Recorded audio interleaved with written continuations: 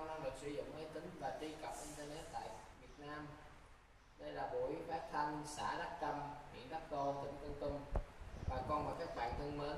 đến năm 2016, người dân tại 40 tỉnh trên khắp cả nước sẽ có cơ hội được sử dụng internet miễn phí ở các thư viện tỉnh, huyện, xã và đã được giảm 50% mức phí truy cập tại các điểm bưu điện văn hóa xã để tìm kiếm các thông tin hữu ích, góp phần cải thiện đời sống kinh tế và văn hóa của mình. Đây là kết quả của việc triển khai dự án nâng cao khả năng sử dụng máy tính và truy nhập internet công cộng tại Việt Nam do quỹ BĐVHX tài trợ, với tổng kinh phí lên tới 50 triệu đô la trong thời gian 5 năm từ năm 2011 đến năm 2016. Ngày 12 tháng 7 năm 2011, Thủ tướng Chính phủ đã có văn bản số 1138 trên TTG